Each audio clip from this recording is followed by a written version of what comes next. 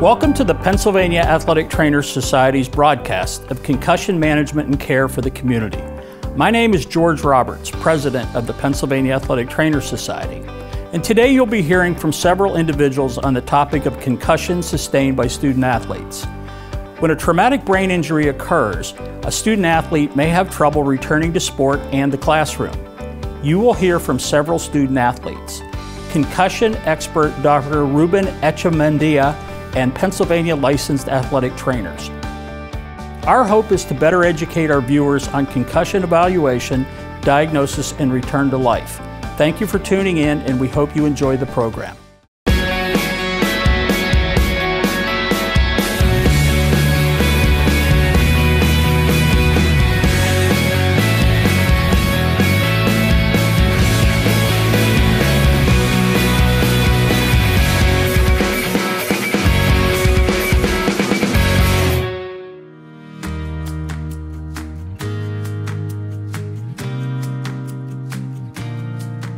Concussions occur from forces applied directly or indirectly to the skull that result in the rapid acceleration and deceleration of the brain, and are most common in contact and collision activities. As licensed medical professionals, athletic trainers receive comprehensive training in concussion management. They are typically the first providers to identify and evaluate injured persons and are integral to the post-injury management and return-to-play process. Athletic trainers should be present at all organized sporting events at all levels of play, and should work closely with a physician who is specifically trained and experienced in concussion management to develop and implement a concussion management plan. Athletes at high risk of concussion should undergo baseline examinations before the competitive season, and any athlete suspected of sustaining a concussion should be immediately removed from play and evaluated by an athletic trainer or physician. When the rapid assessment of a concussion is necessary, a brief concussion evaluation tool should be used in conjunction with a motor control and symptom evaluation to support the physical and neurological clinical evaluation. Once a concussion diagnosis has been made, the patient should undergo daily examination to monitor the course of recovery. A concussed athlete should not be returned to athletic participation on the day of the injury, and no concussed athlete should return to physical activity without being evaluated and cleared by a physician or athletic trainer specifically trained and experienced in concussion evaluation and management.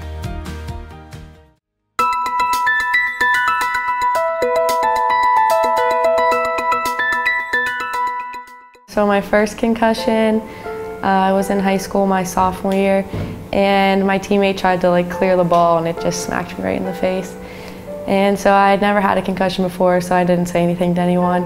And then the next day at school, I forgot all my books to my first period class. I couldn't find my locker. I was just very confused, so my friends turned me into my athletic trainer.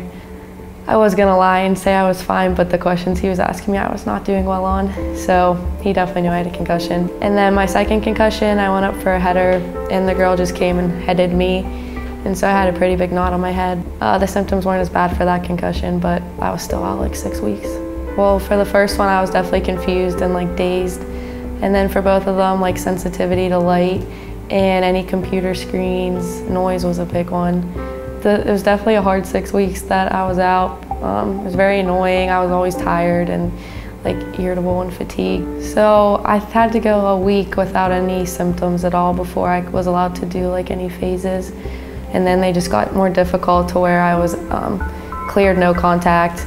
Still was fine running sprints and stuff, so then I could play contact again. In high school, my athletic trainer definitely was there to keep every athlete safe.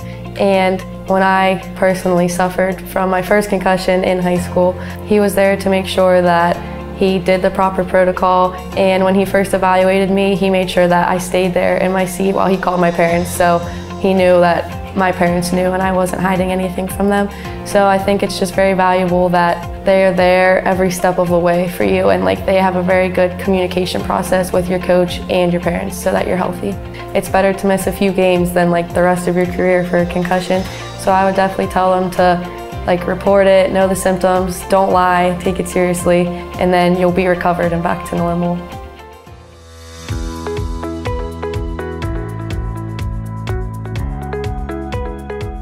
In a concussion, what happens is that there's acceleration and deceleration of the brain inside the skull. That causes a perturbation of the brain where it's moving back and forth. It also rotates on its side. and that rotation on its side sometimes can stretch the neurons.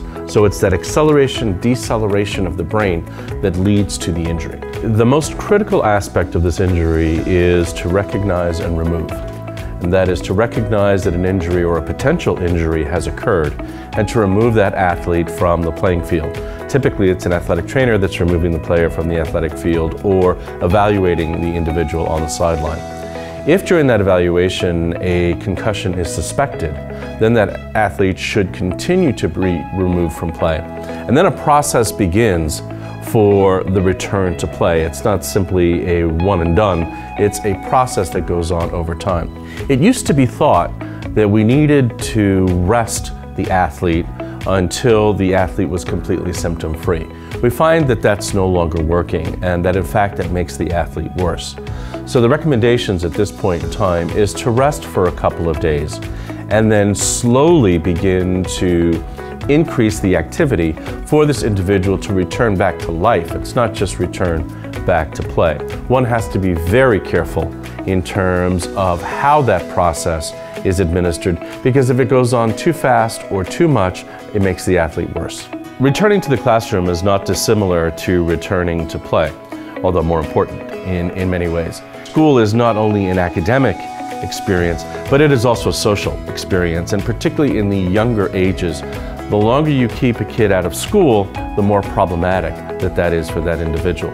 That's where neuropsychological testing can often be very useful to be able to determine the extent to which there are cognitive difficulties, and if there are cognitive difficulties, what kinds of academic accommodations need to be put into place in order to facilitate that athlete's progress.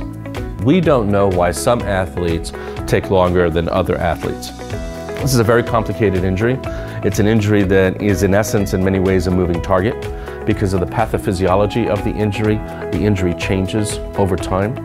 Genetics are involved, age is involved, the extent to which the individual has had concussions in the past is involved, how closely spaced those concussions are, what the symptom burden was of those concussions. All of those factors come into play, not to mention psychological factors that are also associated with this injury. Concussion in and of itself creates psychological and psychiatric issues, simply because it's a brain injury and the brain manages all of these emotions. That also needs to be managed, because if it's not managed appropriately, it then takes on a life of its own and becomes or turns into a post-concussion syndrome. I certainly believe that athletic trainers are well-trained in the treatment and management of concussion. I think the most important recommendation for a young athlete is to stay in your sport, enjoy your sport. There are a lot of beneficial aspects to playing a sport. But if you do get injured, the most important thing is to recognize the possibility that you've been injured, to get off the field, to report to your coach, to your athletic trainer, to your doctor, who's ever on the sideline, and if none of those are on the sideline, to report it to a parent and to stop play. What I hear from athletes all the time is, oh, I just felt a headache, but it wasn't a concussion. That's not your job. It's not your job to determine whether you have a concussion. That's for the professionals. Sports Safety International has partnered with the Pennsylvania Athletic Trainers Society to offer the Concussion Wise series of educational programs. These programs have been peer-reviewed and are consistent with the latest science and practical applications regarding the prevention and management of concussion. Concussion Wise offers programs for athletic trainers, coaches, parents, athletes, physicians, and nurses. To access Concussion Wise and other concussion resources, please visit www.gopats.org. This will take you to the Pennsylvania Athletic Trainers Society homepage, where you can find a hyperlink for concussion information. This will take you to the Concussion Resource Center. Under Concussion Education, you can find PATS Concussion Wise programs. This will take you to Concussion Wise, where you can enroll as an athletic trainer, a coach, an athlete, a parent, a physician, and a nurse.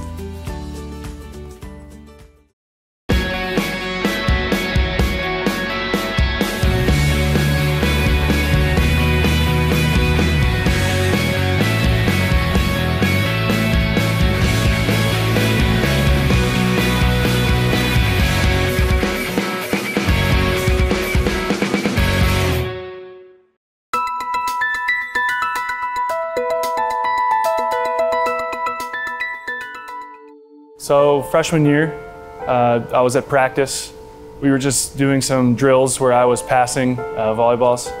I was hit in the forehead actually with a spike, and my head whipped back, and I didn't get my hands up in time.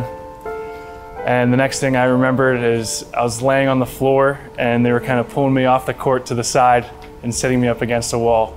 And then my athletic trainer came over, some of my teammates came over and helped me out from there. I had a headache. The light in the gym was just burning my eyes. I had to pull my shirt over my face. Loud noises, some of the echoes in the gym hurt my head, and that was pretty immediate right after the injury. You don't see it coming, you know, it's just a quick injury that happens. It was just a simple drill that we were doing. You know, I didn't think I was in any danger. Men's volleyball, not usually a sport where you get career-ending injuries. So the light sensitivity lasted for a while. I actually wore sunglasses around campus, even when it got pretty dark out. Couldn't really look at my computer. It was hard to look at a cell phone. Even just to show up in the gym was tough with the concentration watching practice. Some of the loud noises just kind of disturbed my mind a little bit. So I saw our neurologist, our team physician. They did a lot of just testing to make sure most of my cognition was still there, made sure my vision was okay, hearing was okay. And then from then on, it was just regular checks with my athletic training staff, regular checks with our team physicians, physical therapists here on campus. So it was about a month and a half until all my scores on all the tests were low enough for me to try to return to sport. The first time I tried, I thought I did well, went back to my dorm that night, got really nauseous, lightheaded, actually ended up throwing up again, so I had to restart the whole concussion protocol over again, so that was a frustrating process. It was hard to say, like, I don't think I'm ready, because there's not really a lot of external signs at that point once you're farther along, but really you can just feel it for yourself. So I think other people looking at you are saying, like, I think he's ready to play, but you know within yourself, like, I don't think I'm ready to try it yet. Our team physicians, our athletic training staff did a good job here of really educating me on the process of it all. So coming out of it, I was definitely pretty knowledgeable on the subject. Reporting is definitely an issue in a lot of other sports, and kind of seeing what I went through myself, I can see why it is important for guys to come forward, and girls, and say that they are experiencing these symptoms, because they can be long-lasting, they can have effects longer than what they might think. They'll be able to help you, and if you do have a concussion, then you can work from there and get through that process. And if you don't, then it's something you can just clear off the books.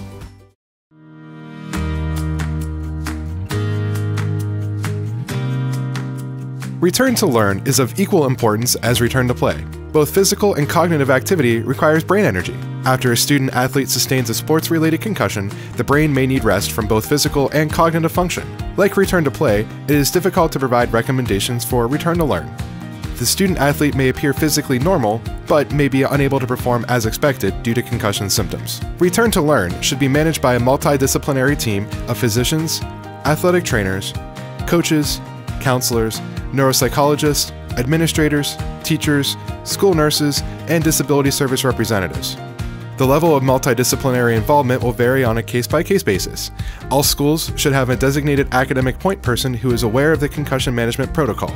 This person may have varying responsibilities, such as notification of academic personnel when a student-athlete enters a concussion management protocol. The first step of return to learn is physical and cognitive rest. Relative cognitive rest involves minimizing potential cognitive stressors, such as schoolwork, video games, reading, texting, and watching television. The period of time needed to avoid class or homework should be individualized, and the gradual return to academics should be based on the absence of concussion symptoms. If the student-athlete cannot tolerate light cognitive activity, he or she should remain at home. Once a student-athlete can tolerate cognitive activity, he or she should return to the classroom, often in graduated increments. At any point, if the student-athlete becomes symptomatic, the athletic trainer and physician should be notified and the student-athlete's cognitive activity reassessed. Recovery times for concussions is individual. For those student-athletes who continue to have symptoms, academic adjustments may be required. The successful implementation of return to learn depends on the recognition that concussion symptoms vary widely among student-athletes, and even within the same individual who may be suffering a repeat concussion.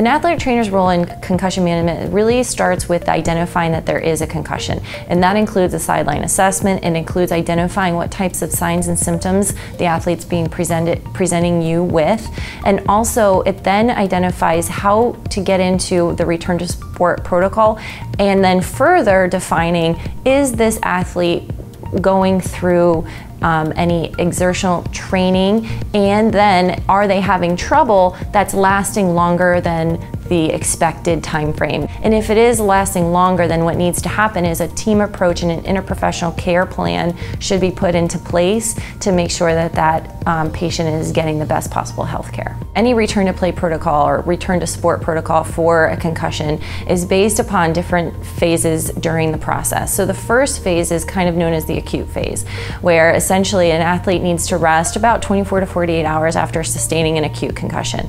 And then what happens is we go into what's known as a daily function kind of phase, where we want to make sure they're symptom free for a minimum of 24 hours, where they're able to do activities of daily living, maybe returning to school, maybe functioning, walking around campus, things like that. And the next phase is really a smaller, low functioning exertion. They don't do anything that is weightlifting in nature or any vigorous activity, but maybe it's walking on a treadmill, maybe it's biking. The third phase is going to be an exertional phase, where maybe now they start a little bit more vigorous activity. However, it has to be graded to where they can't be symptoms. So they have to be asymptomatic for 24 hours. The fourth phase of the functional return to sport is going to be where they do some sport-specific drills where they're exerted more. And then the fifth phase is going to be non-contact drills that are very sport-specific. And then the final phase is going to be a contact drill where they go in and they return to their sport with an athletic trainer watching them, making sure that they don't have any symptoms again. And then after they've successfully completed all 6 of those phases, then they are able to return to sport.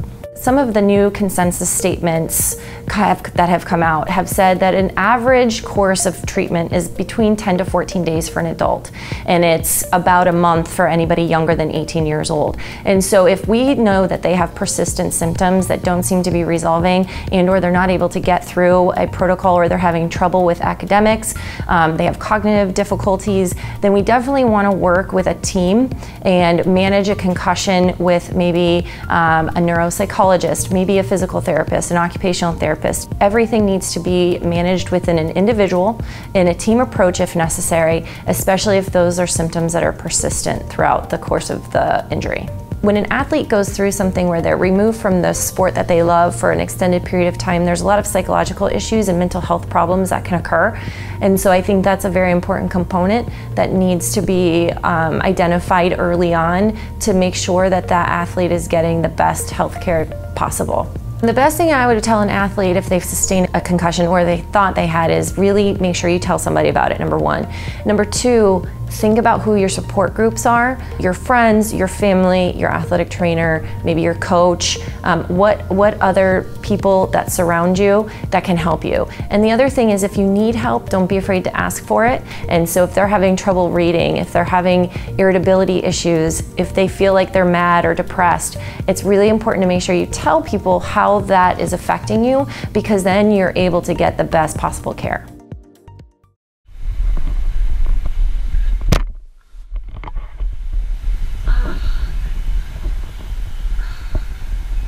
Are you okay? That was a hard hit. Do you want me to get Gina? Gina! Hey, are you alright? You okay? Let's get you over to the sideline. All athletes experience an extreme amount of pressure to succeed. They receive pressure from their coaches, teammates, parents, and even teachers. They also have internalized pressures of wanting to be the best, to tough it out, and not wanting to let anyone down. It is important to remember the seriousness of brain injuries and the risk of getting hit again before an initial concussion has healed. Please report your symptoms to the nearest athletic trainer, coach, or parent. If you feel like your teammate may be lying or hiding symptoms, it is important you report it. You may be saving a life.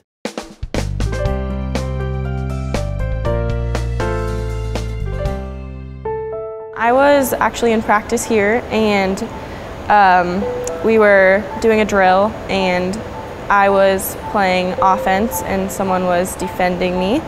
I went to shoot the ball and a girl accidentally elbowed me in the face. Ended up almost breaking my nose. I just remember going underwater and coming up and people were like, "Lonnie, your nose is bleeding." And I kind of blanked out. I didn't really remember that I got hit in the face. I first got a headache and then I was really fatigued and tired all the time.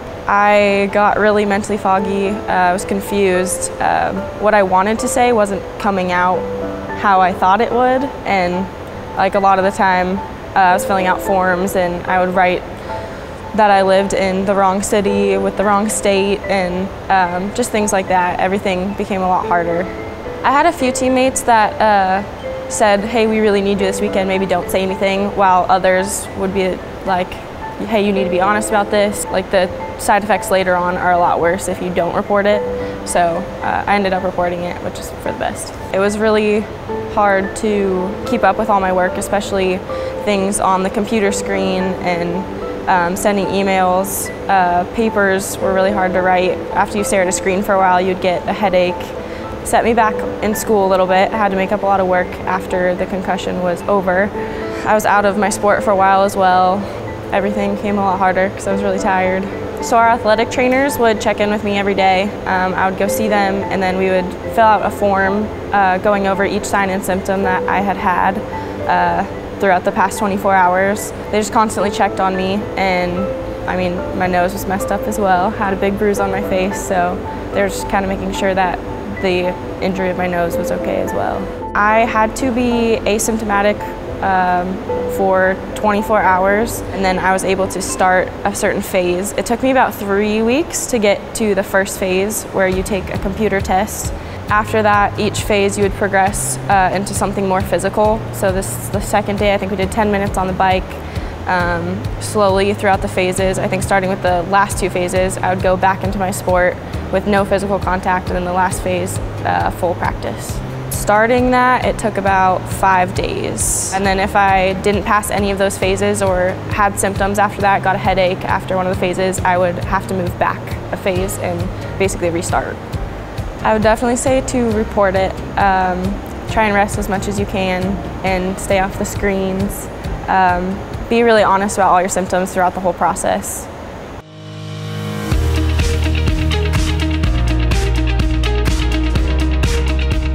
Well, the Safety and Youth Sports Act was passed a couple years ago, and the education and awareness that's brought to coaches and players, and especially parents, has been very positive. We kept it generic to make sure that the appropriate professionals are the ones providing the care, and athletic trainers are absolutely the appropriate professional when it comes to the practices and games to do return to play. There's obviously been an increased awareness over time regarding the exposure that athletes in general in sports, mainly at the scholastic level in terms of risk, have to concussions. And the Act was specifically designed in order to respond to that reaction. We do a lot of outreach and meetings at the beginning of the school years. In the law, we recommend schools to have this discussion at the beginning of each sports season with the parents and the players. And we just have to make sure that coaches are taking it serious and officials are taking it serious. The Safety and Youth Sports Act is regarding public schools, but we did put in language to encourage club sports to adopt similar policies. The biggest challenge, number one, is just making sure parents and coaches know the seriousness of head injuries. Even a minor ding to the head can be something that can turn into a really serious problem. We provide support in terms of funding for these different programs, but the decisions on whether to employ athletic trainers and use them as part of their overall sports program, we believe it's most appropriate for school districts to decide that. So a school that doesn't happen to have a certified athletic trainer could really go anywhere that has a medical professional that's qualified to manage a concussion injury. It could be their family practitioner, a hospital, someplace off-site from the school location. But, you know, there's definitely a lot of options that the athlete could pursue. So if there is concern regarding the actual application of this law in any school district, and any interested party in a school district believes it's not being enforced appropriately. Of course, the first place is the governing body of the school district, and then after that it's the Department of Education at the state level, and that's another place that can be looked to in order to enforce the law. There's always a priority among many of us in the legislature to make sure that athletic trainers are in every school district across the Commonwealth, and we'll keep pursuing that goal. I think the National Safe Play Act will treat concussions, but also heat stroke and many other different sport-related injuries that young athletes and athletes of all ages face. So I think it's a great bill that was introduced, but it's a much broader, a piece of it is regarding concussions, but really any injury that could happen while playing sports is addressed in the National Safe Play Act. And I think it would just draw that much more attention and more resources to help our local Pennsylvania athletes. But in terms of its acceptance, which is the most important thing regarding whether a law is going to be followed and going to be beneficial to the public, we've seen a tremendous amount of support for the law. We'll be reviewing it to make sure that things can be done to improve it, but at this point in time, I think it's in real good shape. The Pennsylvania athletic trainers have been a great champion for protecting our kids, and I look forward to continuing to work with them to pass legislation in the future that continues to do that. When I was growing up and playing competitive sports, when I was in high school, the understandings about this were minimal. You might have had a collision with another athlete when you were playing, you just got back in. Obviously now we understand a lot more, and the National Safe Play Act is going to just complement that increased focus on the safety of our children when they're in competitive sports, and that's very important.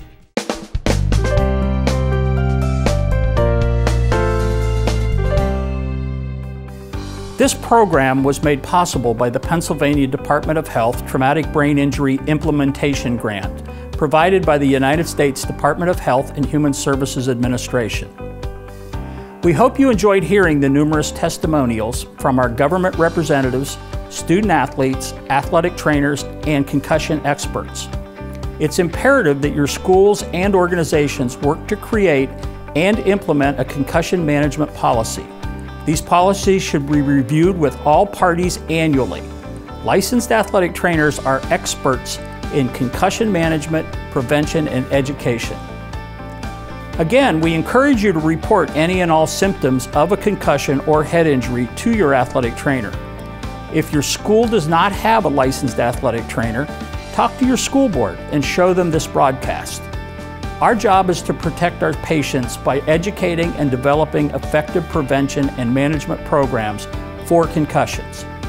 Thank you to all who made this broadcast possible: the PA Department of Health, PATS Public Relations Committee, Mega Media Factory, St. Francis University, Phil Hensler Photography, University Orthopedic Center, and Excella Health. For more information on concussion education and management, please visit gopats.org.